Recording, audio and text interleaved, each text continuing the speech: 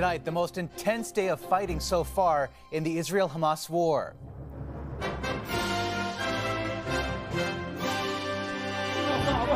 Running out of options in Gaza. There is no place to go that is safe. And investigating allegations of horrific sexual violence by Hamas. And the world should know. A dramatic increase in eating disorders among boys. One day I just started not eating anything. Plus, a concerning math score on the nation's report card. Also, legendary soccer star Christine Sinclair's farewell. And a Christmas blast from the past. Rocking around the Christmas tree at the Christmas party hop. A Brenda Lee classic tops the charts 65 years later.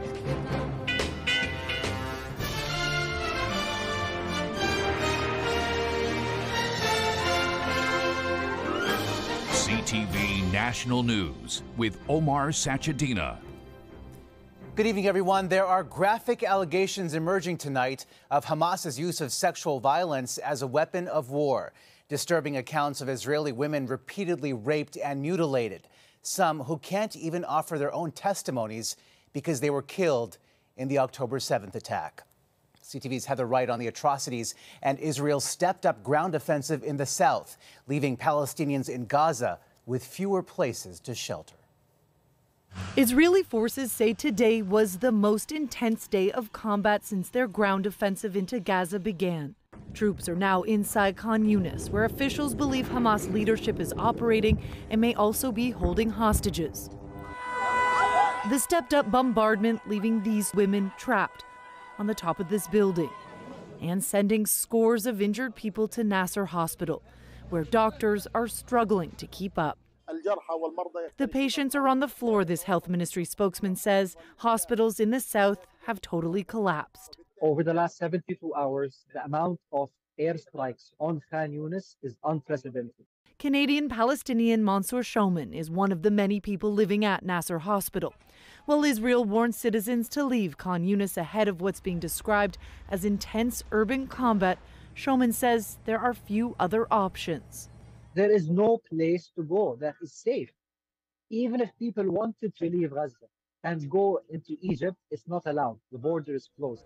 In Israel, family members of the hostages met with Prime Minister Benjamin Netanyahu today. A meeting described by some as turbulent, as frustration over the government's handling of the hostages boils over. They are dying slowly each day. Speaking after the meeting, Netanyahu described haunting stories of sex crimes from hostages who have been released. I heard about sexual assault in cases of brutal rape, he says. Israeli police are looking into similar allegations from the October 7th massacre, releasing video of eyewitness accounts that describe mutilation and rape. He was basically shifting her position, she says, and then passed her on to another person. Some of the terrorists that are interrogated, they're saying that this was happening and this was done. Hamas has denied all allegations of sexual assault and mutilation by its armed wing. The United Nations says it will investigate these allegations as part of an inquiry into alleged war crimes on both sides. But Israel has condemned the UN, saying it has remained silent for too long when it comes to these accusations. Omar. Heather Wright in Toronto tonight. Among all the horror in this war was a moment of hope today. This was 5-year-old Amelia Aloni's return to school after 7 weeks as a hostage. She was welcomed back by her kindergarten classmates and her teacher. An alarming new report is suggesting the problem of sexual misconduct in the military is getting worse. The information not from a whistleblower this time, but Stats Canada highlights a spike in the number of complaints. CTV's Judy Trin reports. The Canadian military's attempts to change its culture is adrift. A new report by Statistics Canada reveals the rate of sexual assault went up in 2022. In a survey of 23,000 Canadian Armed Forces members, more than 1,900 soldiers said they were sexually assaulted by other members. That represents 3.5% of the force. The cases are more than twice as high as they were in 2018, data that puts the government on the defensive. I believe we are truly on a path of meaningful and lasting cultural change, but the results of this survey also show us clearly that there's a great deal more work to do. More members said they were subjected to unwanted touching and sexual attacks and activity without their consent. 21% reported incidents in 2022, down from 25% in 2018. The main reason cited? A belief it would not make a difference. Donna Rigadel, a sexual assault survivor, left the force after suffering PTSD. She's concerned about the lower reporting rates. They said because they don't feel like anything will change. And that made me so sad, because there's just a loss of hope and a feeling of defeat. Since 2015, there have been 2 external reviews by former Supreme Court justices, Marie Deschamps and Louise Arbour. Sexual assault cases have now been moved to civilian courts, but it has not improved reporting. There was one bright spot. The survey did show more soldiers were willing to intervene. Even though it shows bystander training is working, we have work to do. The StatsCan report also found that alcohol was a factor in 30% of the sexual assaults. Now that the holiday season is here, the defense minister says he expects military leaders to closely supervise social gatherings. Omar. All right, Judy, thank you. Quebec's coroner is investigating after 2 people died waiting for care at an overcrowded emergency room in a Montreal suburb. For 2 or 3 days to be at 150, 200%, we can survive, we manage. But when it's been 2, 4, 6 weeks in an Anna-LaBerge case, it does become dysfunctional. Anna-LaBerge Hospital is known for notoriously long wait times. Both patients died within 24 hours of each other last week. The province's health minister called the deaths unacceptable, but warned that wait times will worsen with the onset of this year's flu season. Montreal Mayor Valérie Plante is on the mend after a sudden health scare during a news conference today. I would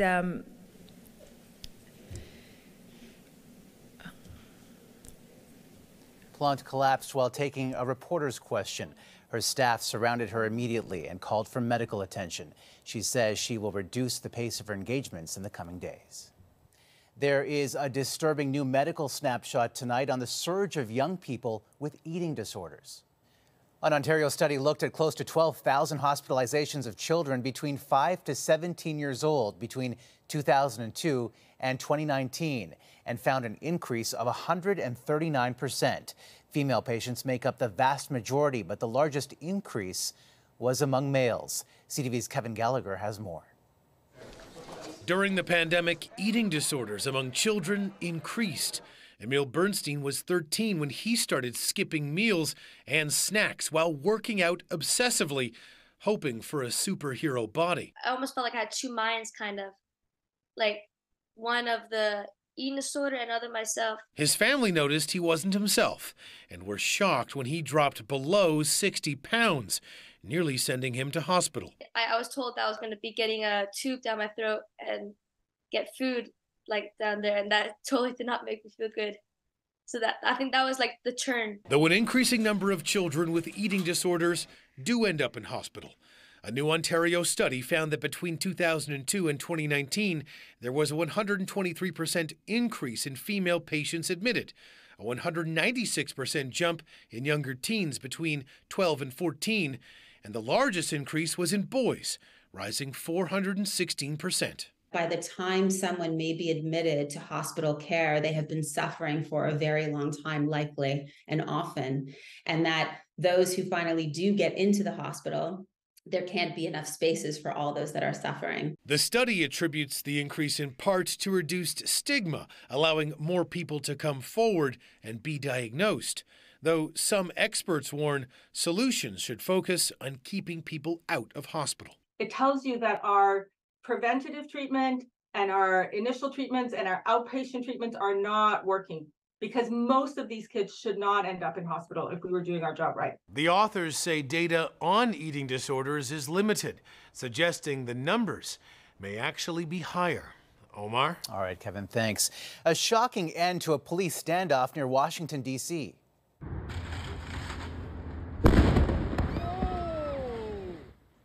A suburban home in Arlington, Virginia erupted into a ball of fire as officers attempted to serve a search warrant.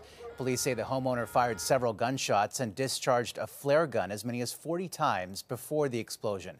The 56-year-old was inside the house during the blast and is presumed dead. The cause of the explosion is under investigation. No casualties from a wind-fueled grass fire north of Calgary. All afternoon, crews battled the flames believed to have been caused by downed power lines. There was no significant damage. Fireworks and burning have been banned in the area. According to a damning new report from the government of New Brunswick, a scrapyard in St. John is an environmental, health and safety risk.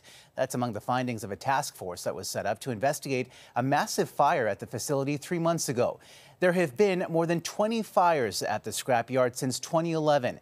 And as CTV's Sarah Plowman says, this latest one may have been the last straw.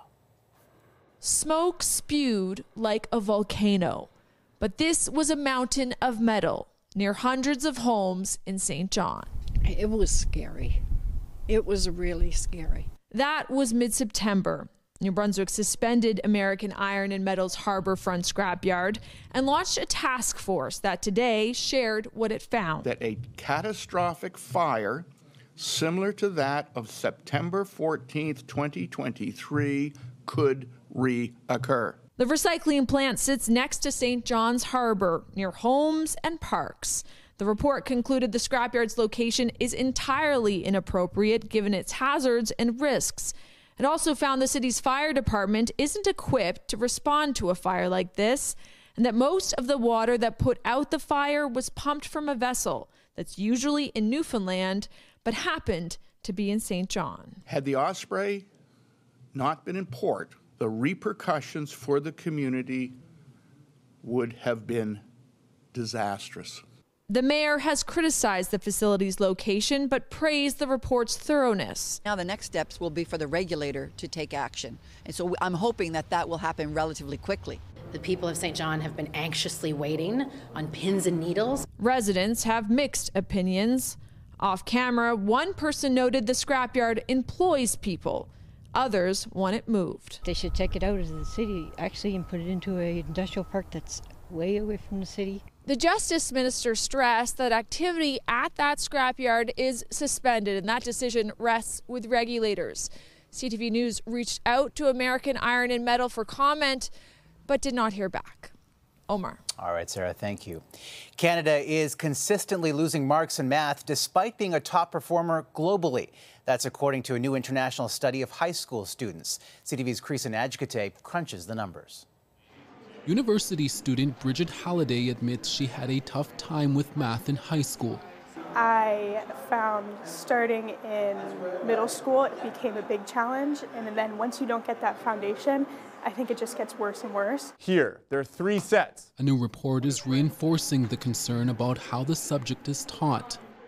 12% of 15-year-old Canadian students were top performers in math. Compare that to Singapore, Hong Kong, Japan, and Korea, where the percentages are much higher.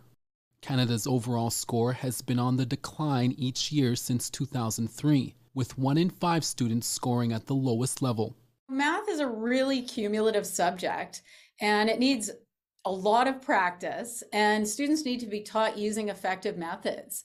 And I think a lot of times we're seeing philosophies across the country, instructional philosophies that just aren't effective. With fewer mathematicians starting at an early age, Canada needs to reevaluate in how it teaches mathematics, according to this expert. It will leave us behind as a country, I think, and reliant on other countries to provide the innovations. As for Halliday, extra support and study groups at Dalhousie University have made it a subject she now enjoys. Finding what works for you, getting support where you need it, working on your strengths and weaknesses. Canada is still among the top performers globally, but experts believe the declining trend needs to be addressed, as math is so critical, especially in the advancement in artificial intelligence and data science. Omar. All right, Creason, thank you. Coming up. He maintains that he should have a higher level of security. Prince Harry's legal battle for royal protection.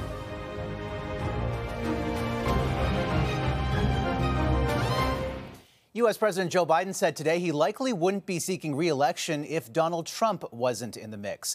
Biden told a fundraising event in Boston that if Trump weren't running, he wasn't sure he'd be running, adding they cannot let him win. Trump is seen by many observers as the front-runner for the Republican presidential nomination. During the 2020 campaign, Biden said that a big reason he ran was because of Trump's term at the White House. Prince Harry's legal battle with the British government started today, his lawyer arguing that he was unfairly stripped of his taxpayer-funded security detail after he gave up his status as a working royal. Harry also insists he needs that protection when he visits the UK. CTV's Vanessa Lee on the showdown. Prince Harry's lawyer told the court the group evaluating his security needs acted irrationally and treated him unfairly by failing to follow its own policies. One of the requirements was a risk analysis of the Duke's safety. Government lawyers argue Harry had been treated fairly and arrangements are based on the perceived risk, as is the case with other high-profile visiting dignitaries. Harry says he doesn't feel safe bringing his wife Meghan Markle and their 2 young children back to Britain. He, has stated occasions where that lower level of security here in the United Kingdom hasn't been enough. In 2021, when he was at a Well Child event, in the court documents, it talks about cars being intercepted. Earlier this year, Prince Harry lost a legal bid to privately pay for police security while in the UK. This case is one of 5 Harry has pending in London's High Court. The others involve Britain's best-known tabloids, including a lawsuit that alleges journalists used unlawful means to try and dig up dirt about him. No comment has been made by Buckingham Palace, by King Charles or Queen Camilla. Hearings for this case are expected to run until Thursday and will largely be held in private because of the sensitive information being discussed. Vanessa Lee, CTV News, Montreal. And police north of Toronto may have caught the runaway kangaroo, but she has captured the hearts of many. Here, I got it. Okay. It's okay. It's okay. New video shows officers trying to calm the anxious marsupial moments after she was found. Turns out this recording was courtesy of the kangaroo herself. She accidentally turned on an officer's body cam in her frightened attempt to flee. Still ahead, kicking off a fitting farewell. The final bow as legendary soccer star Christine Sinclair hangs up her cleats. One of the greatest athletes in Canadian history is hanging up her cleats after a distinguished career. Christine Sinclair on the pitch in Vancouver one last time in an international game against Australia. CTV's Bill Fortier on the Stars' record-smashing run as one of the sport's top players. When you think about soccer in Canada, it's impossible to avoid this career, this unbelievable skill, this name. In an absolutely dominant evening, Christine Sinclair. BC-born Christine Sinclair has wowed fans here and around the world for more than 2 decades. Tonight, she laced up the cleats for her final international match, along with veteran midfielder Sophie Schmidt, also retiring. Yeah, I think it's kind of sinking in now that this is it. Among her accolades, Lauren Sinclair! It's 190! Her 190 goals in international play is the highest of any player ever, female or male. She led Team Canada to 2 Olympic bronze medals and that stunning gold in 2020. She's also raised the profile of soccer in Canada, a role model and mentor to young players. We wouldn't be able to play in front of 45,000 people in BC Place without Sinky and Soph. They've brought this program from the bottom up. These players got into the game as kids in part because of Sinclair. She showed what women can do for soccer in Canada, and she showed the world too. Now they're playing for Edmonton's MacEwan University and have aspirations of playing pro soccer and even wearing a Team Canada jersey. I think that's pretty much every little girl's dream is playing soccer is to hopefully one day wear that jersey and play for your country. There's no secret. It's a lot of work. But man, it's the best job in the world. As her time in a Canada jersey wraps up, a message of thanks from fans and players. I think I'm just very grateful for what she's done for women in Canada. She really paved the way for sport. In honor of her big night, BC Place has been temporarily nicknamed Christine Sinclair Place. Bill Fortier, CTV News, Edmonton. And a soccer star in the men's game added a new accolade to his football resume. Para Leo. Ahí está Messi, golazo, golazo, golazo, golazo. Lionel Messi was named Time Magazine's Athlete of the Year for 2023. He guided Argentina to glory in 2022 at the World Cup in Qatar and achieved a lifelong dream. After the break, the return of a Christmas star. Rocking around the Christmas tree, let the Christmas spirit ring. Rocking to the top of the charts 65 years later. Caroling. You will get a sentimental feeling when you hear voices singing, let's be jolly, deck the halls with boughs of holly, rocking around the Christmas tree, have a happy holiday. At the top of the Billboard Hot 100, a song that will probably be playing in your head after this. Brenda Lee's Rockin' Around the Christmas Tree, recorded 65 years ago, shot up to the top spot for the first time ever. Here's CTV's Geneviève Beauchemin. Rocking around the Christmas tree at the Christmas party hop. Brenda Lee, 78 years old, recorded her very first music video, lip-syncing and hopping to her old holiday chestnut. The Christmas tree. Hi, I'm Brenda Lee. And she joined TikTok, marking the song's 65th anniversary. Now her rocking tune is the shining star topping the charts. It's the longest climb from release to #1 on record. And the crooner most definitely got a sentimental feeling when she heard. Today, we're #1 on the Hot 100 Billboard charts, 65 years later. No one. You are. Lee was just 13 years old when she lent her vocals to the tune, recording it in a Nashville studio during the summer of 1958. I'll never forget. I walked in the studio and had all the lights turned down, the air conditioning on, was on full blast. The Christmas tree there was all lit up. The Petite Firecracker was an early pioneer of rock and roll and had 2 other songs reach #1, but never her holiday classic, though it had gone platinum 5 times before. It also got a new generation rockin' in 1990 when it made it onto the Home Alone soundtrack. They said, Brenda, your song's in Home Alone. I said, so what? What is that? Still over the past few years, it was Mariah Carey's holiday anthem locking up the season's top spot. Now this old-fashioned #1 is the signature song streaming this season.